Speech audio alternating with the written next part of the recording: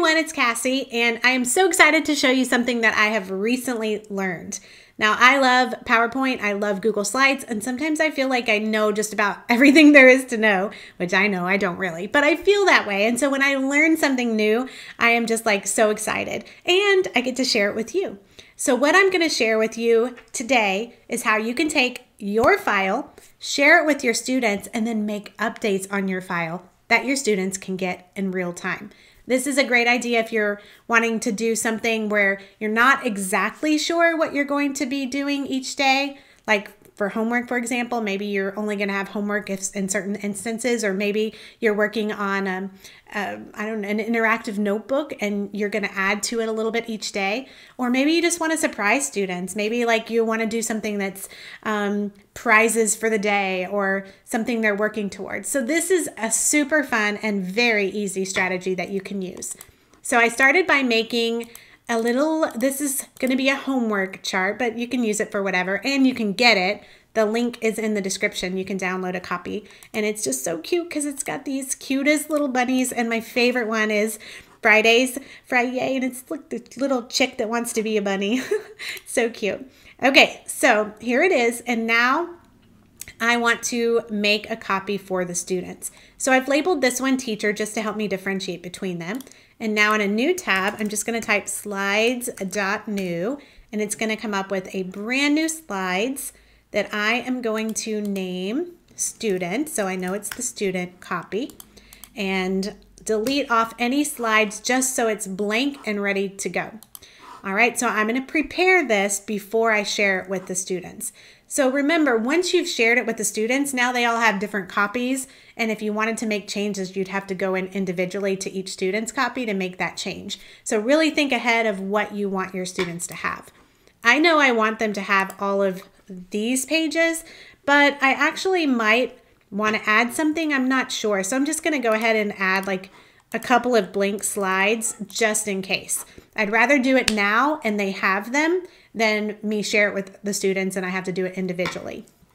Okay, so I have my student copy set up, I have my teacher copy, all of it's ready to go, and now I just need to copy and paste these slides into the student slide. Now that's super easy, just copy and paste, but I want to warn you not to try to do the file, make a copy of selected slides or whatever, because then you're making a brand new copy and it won't be a linked copy. We just want to link it. So I'm just old-fashioned gonna copy. Now I'm gonna go into the student slide and I'm going to paste them. Now this is the pop-up that was getting on my nerves for a couple of months because I kept seeing it, but I had no idea what it was for, and I just sort of ignored it. And now I know how special this is, this last option, link and keep original styles. As soon as I click that, I can see this little icon showing that it's linked. So now if I go back into the teacher copy, I can make any changes and it's going to automatically change them on the student's copy as well. So let's say that you've made this and now you've shared it with Google Classroom and all of the kids have this. Let's just pretend that this is Callie's copy or whatever. Okay, so now this is a student copy. Once I go in here and let's say it's Monday and now I want to remind students to study for their spelling test. All right, and then once I look in the student's copy, I'm going to go up to that page and see this little pop-up for update. All the student has to do is click that, and whatever I did on the teacher copy is going to update automatically on the student copy. So it's really cool how it works. There are a couple things to be aware of, and that's if students add things to their page, maybe they want to add their own notes. If you go back and change this, it's going to completely refresh.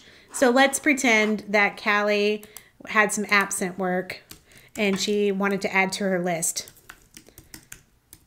It's going to be fine for a while, and it's going to be fine all the way up until the teacher changes it. So if you never change it, it's going to be fine for Callie. But if you add to it, maybe you add like finish math or something, as soon as you change this up, And as soon as she clicks update, it's going to do away with her stuff.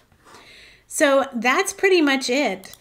Beware that if you add pages here, you're not going to really be able to link them to all of the students at once. So that's kind of what I was mentioning a little bit ago.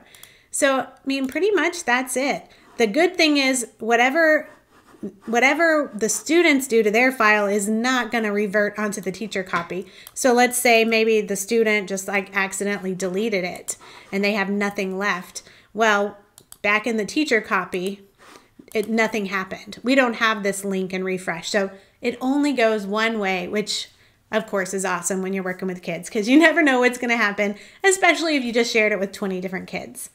So I hope this is something that you can use. I hope that you're getting some ideas about what you would like to push out to your students in little batches instead of all at once. And I think this is something you could use. So I hope you have a great week and I'll talk to you later. Bye.